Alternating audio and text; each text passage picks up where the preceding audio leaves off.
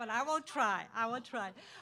My name is Kristina Matuziak, and I'm a faculty member in the Library Information Science program at the University of Denver. And I'm going to talk about the findings of the study that I conducted last fall, and it was on user interaction with the DPLA in the context really of teaching and learning in higher education.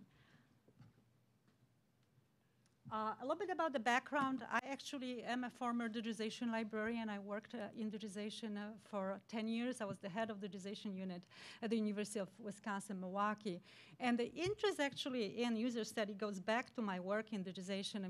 I think many of you who are working in practice often wonder, how are those collections used? And this was actually a question I ask myself many times when I worked, on building collections. It was whether, the questions that I had, how are they being used? And I was primarily interested in academic use since I was at the university. But also, whether the way we structure those collections, how we describe the objects, is it really aligned with the way teachers and students are using? Is really meeting, the way we develop them very much on the record-based model that is such a legacy of that in libraries and archives. Is it really aligned with user needs? I was also interested in resource discovery. So I've been doing user studies for, I would say, last 10 years, and my dissertation research was very much on use of digital resources in undergraduate education. And I have to admit that the findings of my early studies were not very encouraging, okay? Because what I did, find in those studies that there was really limited awareness of digital collections among students and even among faculty. And they found, even if those who used them, they found resource discovery really difficult, okay? Because we've built that amount of digitized materials, for last 20 years, and it's really a remarkable amount of digitized books, journals, images, sound recordings, but they are all sitting in those silos, okay? And if you are the National Archives, Smithsonian, Library of Congress, you have the visibility. But if you are a small historical society in Wisconsin, Oregon, Colorado, Texas, that's a little bit harder. You may be known to your local users, but not necessarily be, the content can be discovered around. So I got actually very excited when the DPLA was launched because I, felt like, oh, this is really a way to bring the resources together. But it is really a new information environment, okay, where we are aggregating resources from, now hundreds of contributing institutions. And there are some layers in the resource discovery. So this was a primary interest that I had. How do users navigate, and how do they understand that structure? How do they make sense through, navigating through layers of the DPLA? So these were the questions I actually posed for my study. So my primary interest was really in user understanding of kind of navigating and discovering the resources. I was curious about the nature of their experience. And then the third question I had was how they can use the resources that they find in the DPLA for teaching and learning. So I designed a study that was conducted last fall, and it was a primarily qualitative approach, although some of the data I'm now analyzing has, a quantitative component, but it was primarily qualitative study, because I really wanted to observe the user interact with DPLA. Not only ask them questions, because sometimes what people say in the surveys is quite different from what they do in real life, but I really wanted to observe them and record the sessions. I have really good data for data analysis, and then ask additional questions in the follow-up interviews. So I started with a questionnaire, kind of basic questionnaire. One of the questions was posted earlier. So the questionnaire was very much on kind of demographic data and background data about user prior use of especially large-scale digital libraries and their kind of research habits. How do they go about finding information for their academic needs? And one of the questions at the end was kind of open-ended. What's your ideal kind of system? What do you want to use? And what it came in that last question was kind of interesting. Everybody was kind of talking about, oh, I would like to have that one-stop shop where I can go and find all the resources for my research. And that was prior actually to the study. And then really the heart of the study was direct observations, where I designed two sort of kind of predefined scenarios and asked the participants to conduct, and the scenarios were kind of developed in consultation with faculty in the history department.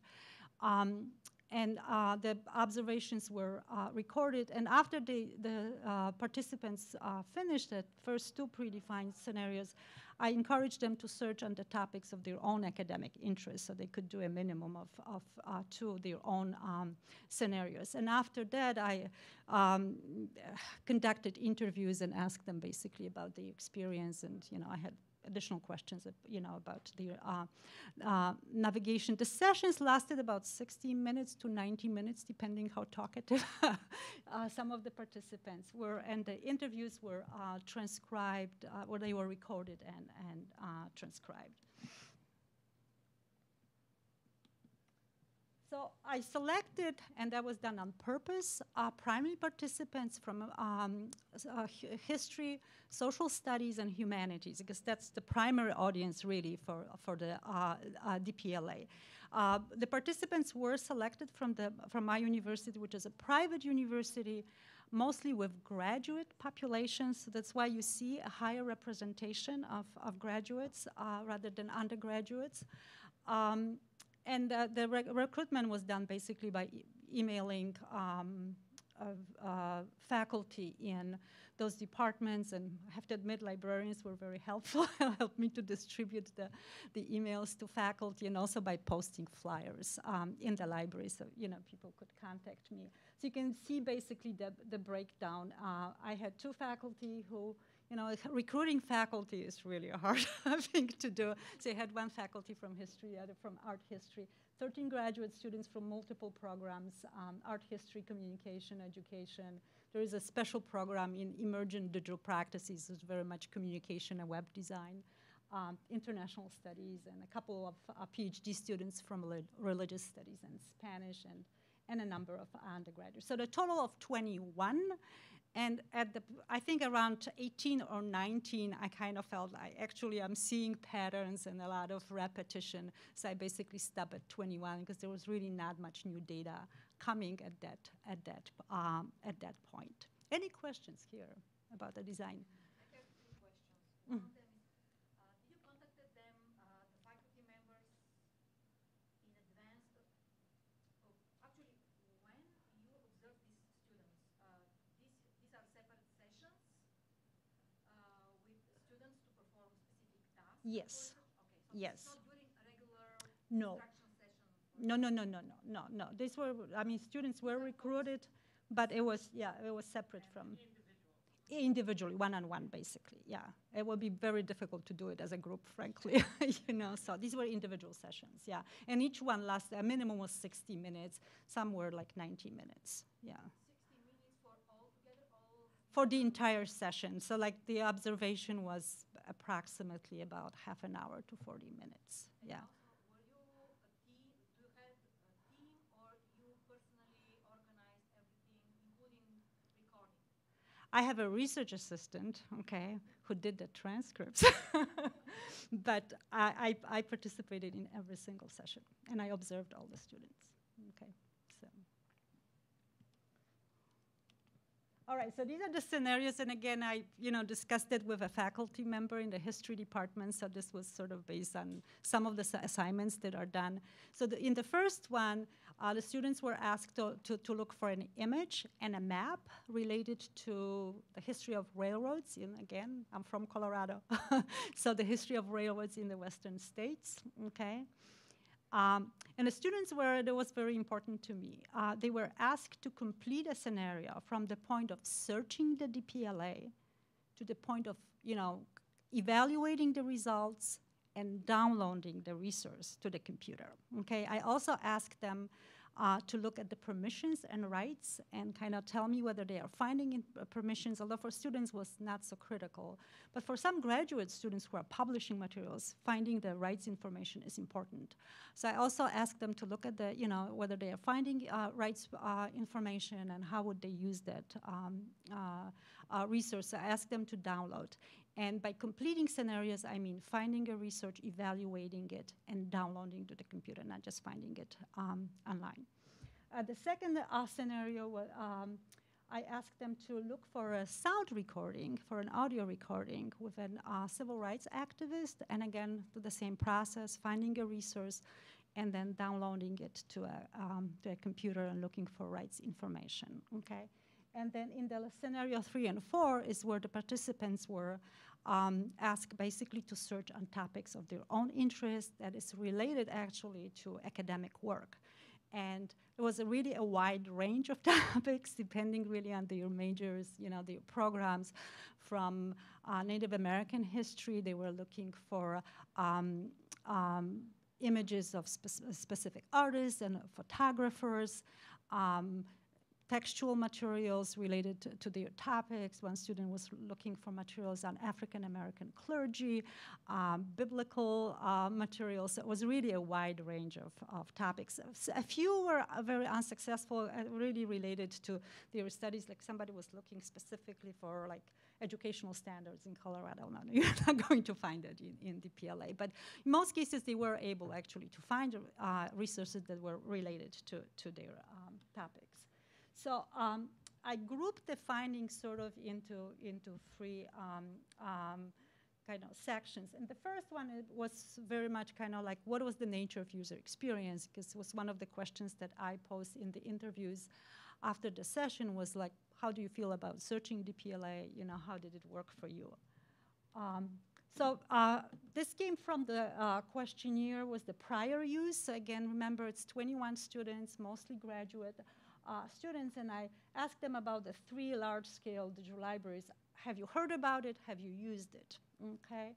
So for DPLA, we had 4 participants that heard about it, 2 actually used, 0 for Europeana, which was kind of surprising for me.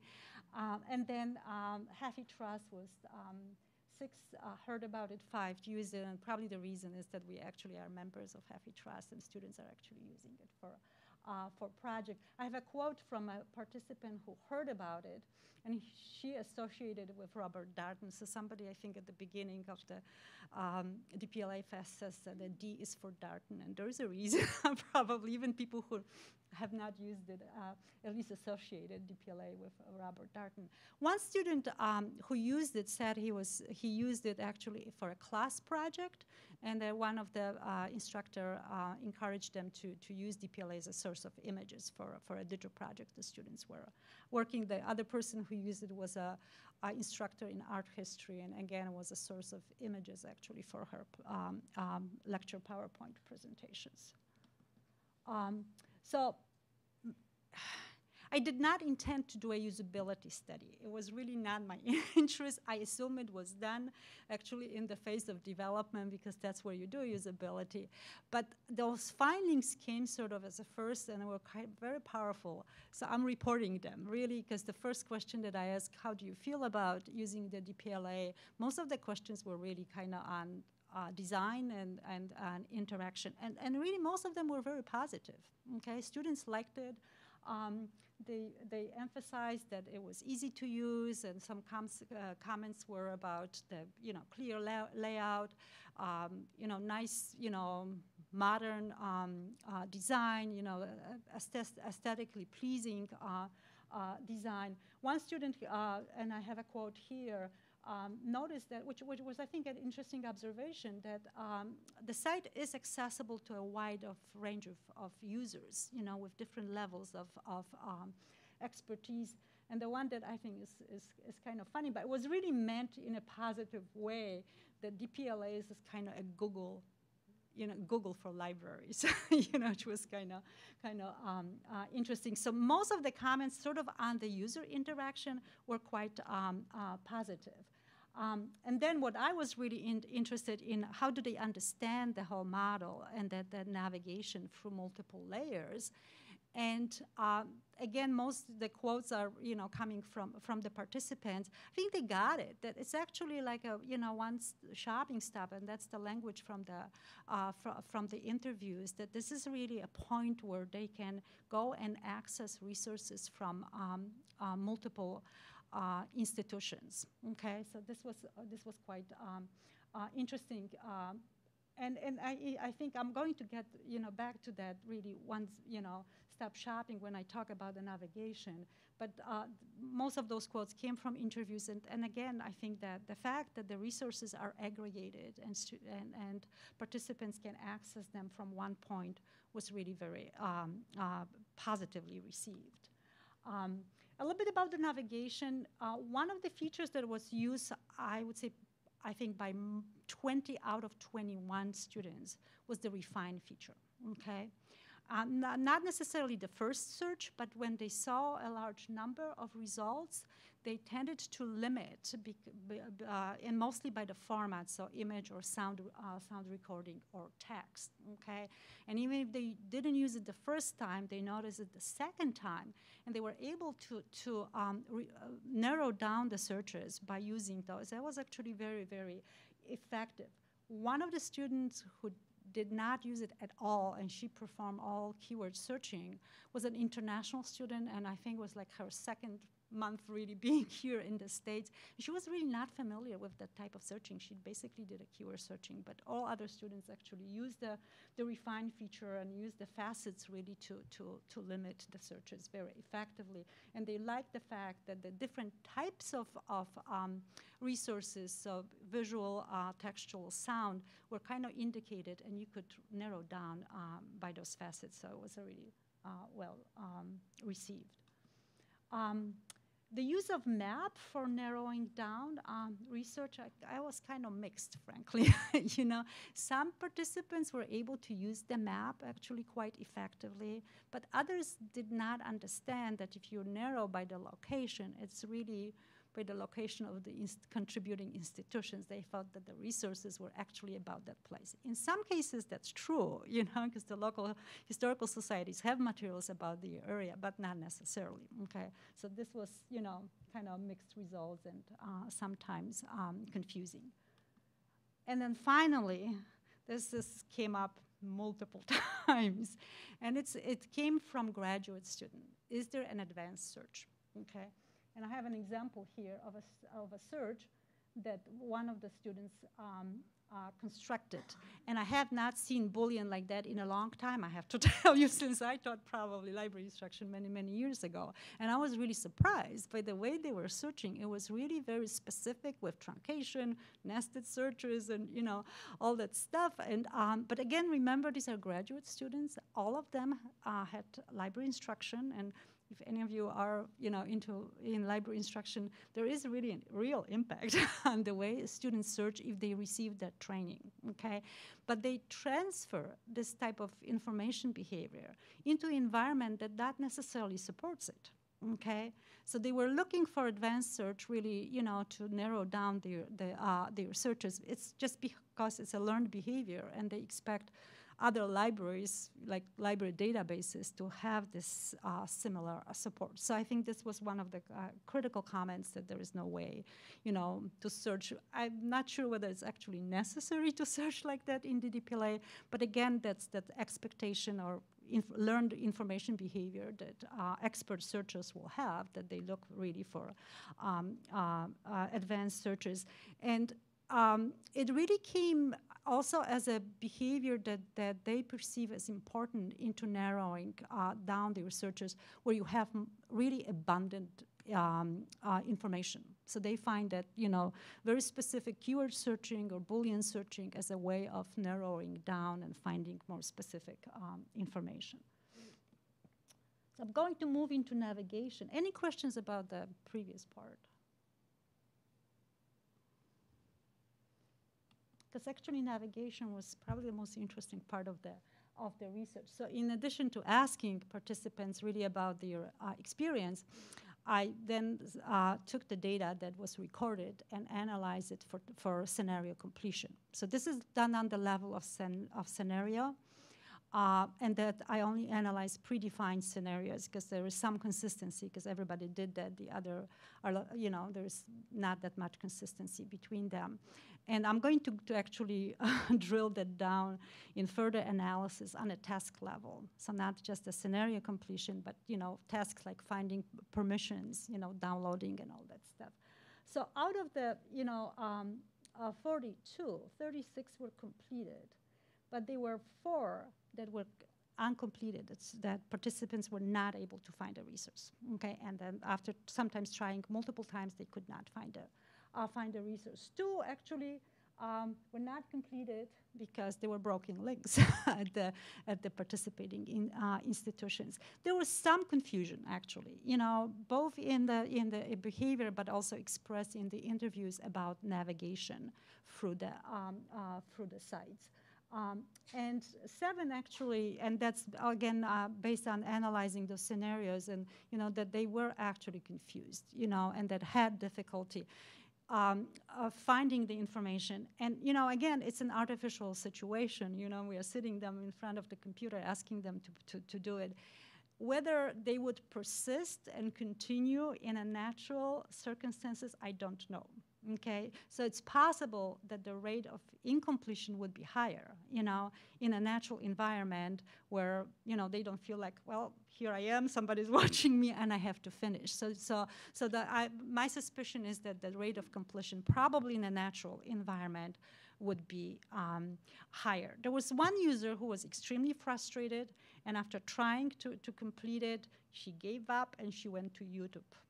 And she was pretty outspoken about it. So there were behaviors like that too. All right, so sources of confusion. There is obviously different graphic interfaces when you move from DPLA to participating institutions. And for some participants, that's a source of confusion because you are ending up in a different environment. And then once they connected to the partner institutions, some of them had actually difficulty retracing their steps and going back to the DPLA. They did not notice that the tabs were open and you could actually move through the tabs, but it was just not apparent to them. And then the 3-step navigation process going from DPLA through the service hub and then linking finally to the object in the contributing institutions was probably the most difficult one. And a source, actually all the incomplete scenarios happened in that phase, okay?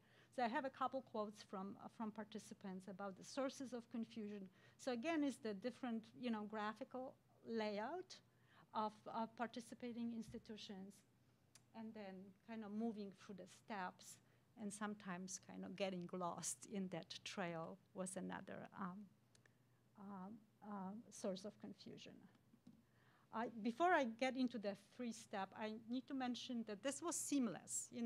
If participants were searching at the DPLA and just connecting to the content hub, where this is just one click from DPLA, that was seamless. And the fact that it was a different interface didn't bother. Most of them actually did not notice it at that time. So when you start, get confused and lost, then you pay attention. But at this point, this was seamless. There was no actually problems with that type of search. So what the confusion happened actually in the 3-step process. So the user started, searching at the DPLA, and this is actual example. That's what happened.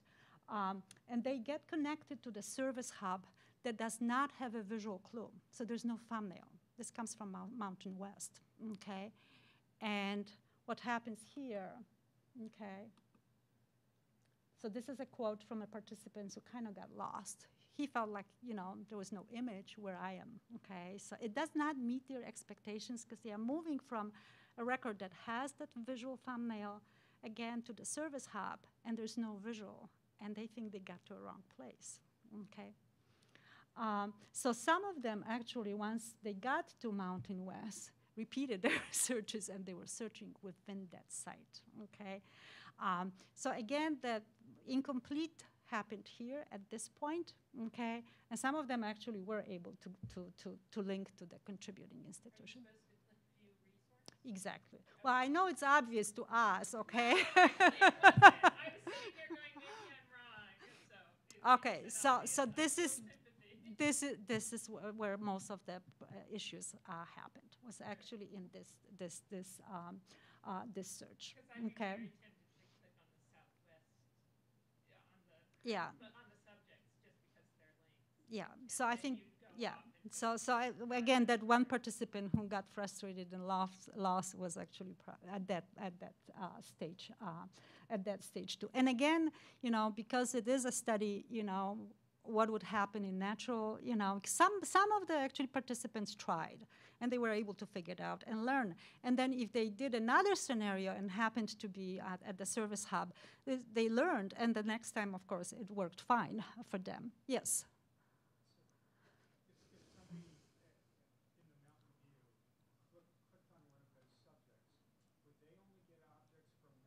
Yes. No, you are moving into Mountain View. Yeah, so so that's one of those students I think did that, and then she said, well, I kind of got lost in that trail, because then they are searching within and it takes them a while to grasp that this is really a different site. Yeah, any other questions or comments? So I just want to sum that up. It is time consuming. Those searches were much longer, especially if they had to figure it out, okay? And we know time is precious, so whether, students, I think it really depends on their motivation and how badly they need that resource, but we know that resources are abundant, so, how much time they would naturally spend. So it was really confusing, and I think for most participants, it was actually required developing a different mental model, because it's not how they normally search, okay? Once they learned, in subsequent searches, they were fine, okay? But it really required some effort.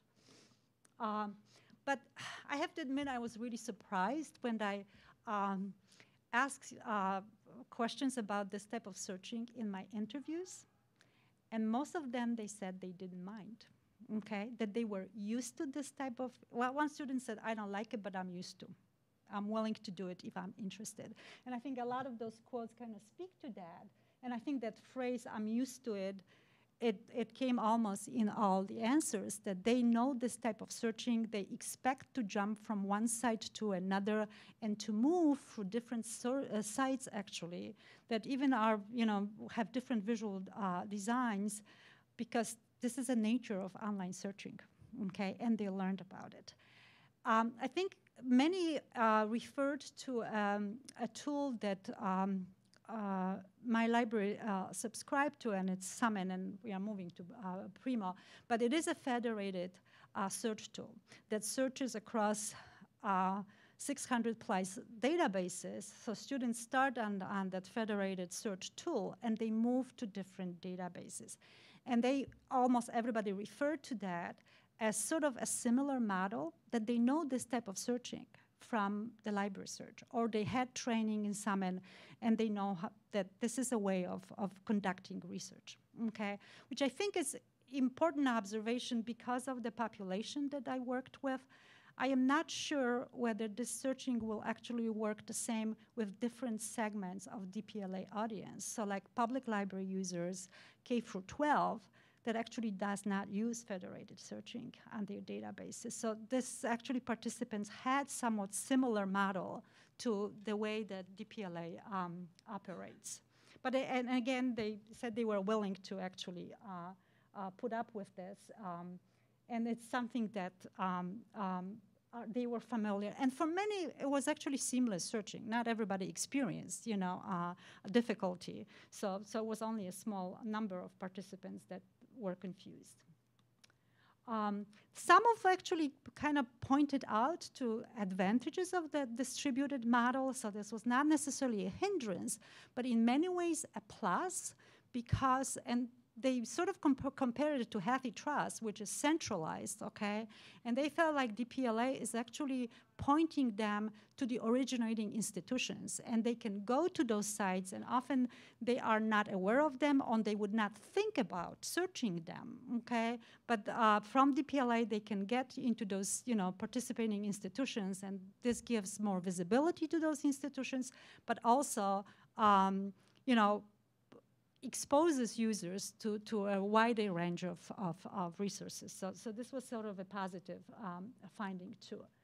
And I don't have a lot of time, but I want to finish with some of the questions I asked actually about using DPLA as a resource for teaching and learning. And in the interviews, several of the participants, pointed out that this is great because the resources are credible and they come from libraries. You wouldn't believe how much trust they put in libraries, in archives, that the materials are curated, that they are all well described. Sometimes it's too much pressure, I think. But that's what really is. They do see it as a credible, and they don't have to spend time evaluating and whether it's a credible resource or not. Several of them noticed that it's a publicly available resources versus subscribed databases that they get through the library. Another point was that there is a variety of resources in multiple formats from one search. Okay, so if you think about library databases, it's primarily textual. Okay, you get mostly textual materials. If you want images, you have to go to ArtStore. But this was, for many of them, was really a nice thing that it was really, you could get images. Many of them were really surprised by the availability of sound recordings. They never think about it as a resource, actually, for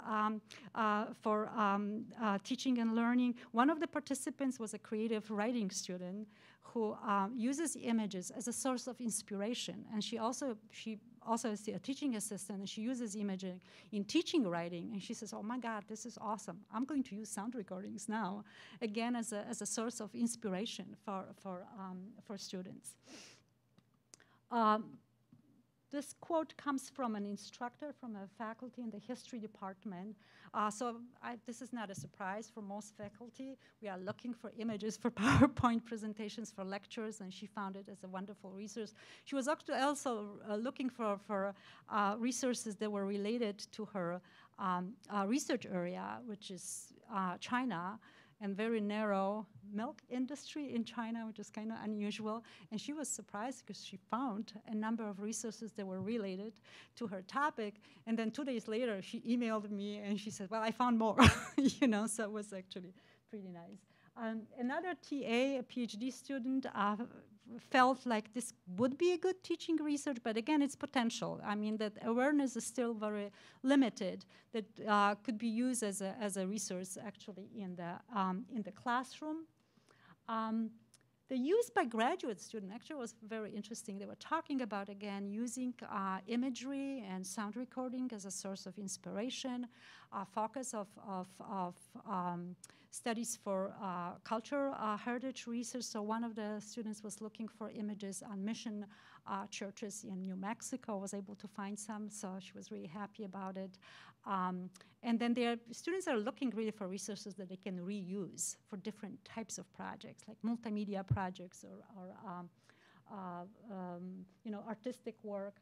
And several of the students in the graduate group mentioned the use of DPLA for interdisciplinary research, because one of the students was a PhD student in religious studies, and he says, well, I know every single digital collection and database that has material in my area, because that's what I'm using for my research, But I don't know resources in cognate areas, in other, and this is wonderful because I can search across and see what other types of materials are coming. So I think that is also an interesting point.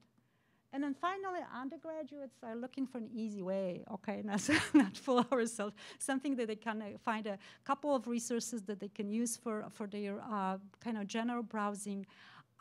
They did look at exhibits, okay? I didn't even encourage them, but they look at the exhibits, and once they discovered exhibits actually on DPLA's side, they kind of look at them as like Wikipedia articles, that you have a short narrative, and you can use it sort of as a starting point to write a paper. Graduate students were more critical about the exhibits because they are looking at the, as this as a scholarly resource. So, one of the things they mention is that they are now, first the question they asked was, who selects those topics, okay? And the other question was, where are the sources? Who wrote that narrative and where that information came from? So I think if we are going to use that, not just for background information, but as a teaching tool, especially in higher education, I think you need to have a little bit more scholarly background for those materials. Just final comments, I have to mention it's a limited pool, but it's a qualitative study. So, 21 for qualitative is big. It's a lot of data, actually. But you can't really generalize from that pool. And I have a heavy representation of graduate students. Some of those critical comments came actually from graduate students and faculty. Undergraduates were mostly happy with the site. And I don't think you can also transfer the findings into other segments of population, again, because I think most of the participants had that model of federated searching, which may not necessarily be true for teachers and other groups of users. As far as the recommendations, I think we need to do more outreach to librarians because this is publicly available resource. If you look at the library LibGuides, most of the recommended materials in humanities and history are the databases that libraries subscribe and paid for. I really recommend it, freely available resources. So I think the lack of awareness is still not there. I think that the service hub and some kind of a visual clue is needed really for people to move. I don't have time to actually talk about permissions, and to a certain extent, I think this has been addressed actually by the announcement that we had about the statement of rights. But I think many participants notice really huge inconsistency between the rights statement between the partnering institutions. And I think for the exhibits, it's really important to have more diverse topics. One of the participants was an African-American woman, and she looked at it, she says, there's only one exhibit about me. And, so I think we need more diversity there. And again, kind of references and the sources of information. And that's what I have, and I'm open for questions. Yes. Were the students asked if they would recommend DPLA or if they would use it in the future in their research? I did ask them whether they would use it. I did not ask them whether they would recommend. I was kind of interested in hearing how they would use it. I'm sorry, could you go back to the microphone, please? I'm sorry. The pillars block. I'm sorry. So yeah, I did ask them whether they would use it, and most of them did, and again, it was different type of usage depending whether they were undergraduates and graduates. Yes, one student said she would recommend it to her father for genealogy research. Yes. When you switched from the predefined scenarios to the self-selected, what was their sort of attitude? Were they like? They were more excited about searching, I have to tell you. Yeah, because unless they run into an issue where they were not finding materials, but in most cases they were more excited because they found stuff that was really related to their needs. Yeah, and yeah. Were they like in the moment, like where they were thinking, oh, I'm going to be able to use this on something? Oh, absolutely. There was one student who got into Smithsonian, and she got some materials about the artist she was researching, and she was absolutely thrilled. I had to pull her out, actually, from that. Yes, yeah. The keyword will still be there. Yeah. Well, the nice thing is that after we finished the project, all of them asked me to email them with links to DPLA and Europeana, which was always nice. Yeah. I have two questions. How you were able to attract people who participate in the project, students and faculty? Did you reward them with something? Okay. So as far as, yes, I have. Sorry. I actually got funding from my university. I'm a junior faculty, so I got a faculty research grant, which allowed me to give students gift certificates, and everybody who participated got $30 gift card to Amazon, okay? I actually got more participants than I needed. At one point I stopped, and because I've done research like that before, and I realized you have to transcribe it, and especially with recorded data, there's a lot of data to analyze, okay? And again, I mentioned that I think about 15, 16, 17, I mean, I started to hear the same things, okay, in the interviews. I was not learning anything new, but I had more than I needed. Again, librarians, subject librarians, like a humanities librarians was wonderful because she forwarded an email announcement through faculty to those departments, and most of that came from that. I had flyers in the library, and that was also another source, yeah. So that's how I recruited them. Oh, absolutely, of course, yeah. Oh, yes, yeah, you have to have IRB approval to do any research with students, yes. So that was prior to the study, yeah. Yes? First of all, thank you for a great presentation. I'm really glad that you're here and presenting on this topic. I work for an academic library consortium.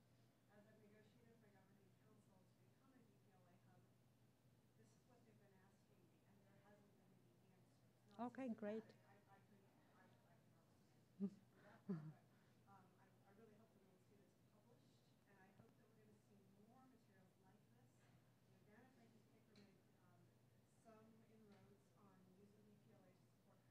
to support higher education. I think we have a lot of unanswered questions related to searching behaviors, what kind of uses we're going to see, and the promise of the in-depth use, the digital humanities use, the ability to build things on aggregations and really run with them, as well as the search capabilities. Yeah. So this is really a great contribution. Well, if I can add to that, I've been using DPLA in my own teaching, actually. I've worked on exhibits for DPLA. This is a disclosure, actually, 2 years ago on a pilot project that DPLA actually reached out to faculty in library information science and asked graduate programs to participate in building those exhibits. The pilot is over, we are not doing anymore, but I actually continue that as one of my assignments in the class, and I'm kind of looking at DPLA as a source of materials for reuse. So students are building exhibits in Omeka on a variety of topics, and DPLA is not the only source, but it's a good place to start, actually, to look for materials for building digital, and we want to expand it now to other programs on campus, using DPLA as a source sort of for teaching history, especially on the undergraduate level. I think it's pretty exciting if students can work kind of on hands-on projects using DPLA as a source of material for, building narratives, for history. Any other questions? Yes.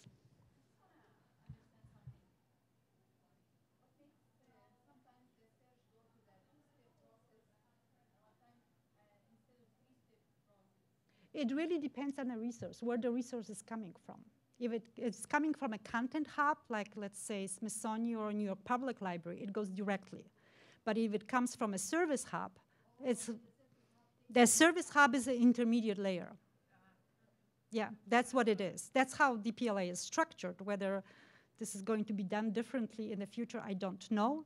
But at this point, at the time when I did the study, which was a couple months ago, you have those different types of hubs, and that's why you have that extra step. So let's say a resource, so I think at one point the metaphor that was used was like ponds, lakes, and ocean, okay, for the DPLA. So you have a pond, like a small historical society, let's say, in Oregon, okay? And then the resources from those, smaller institutions, smaller archives and historical societies go into a regional aggregator. So for West, that's actually Mountain West. It's a regional aggregator.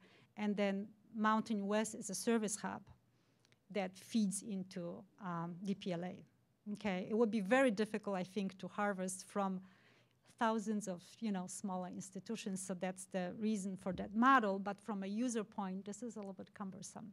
So the data that comes from the service hub was the metadata of the item, but what has been lost is the image.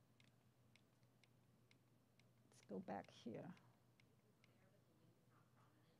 Yeah, so basically you have that, let me go back.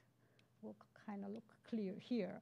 So when a user searches here at DPLA and goes into a service hub, in this case it's Mountain West, you have a metadata record, which is an aggregated metadata, but there's no visual clue, okay? There's no thumbnail. So you have that view resource, which is a direct link, but somebody, if they don't notice, well, I think it's when they get into a place and that's not what they expect really, because they expect the actual object to be there, okay? And that's where the confusion comes, okay? Again, many people figured it out and it was not a problem, but for some it was confusing, okay?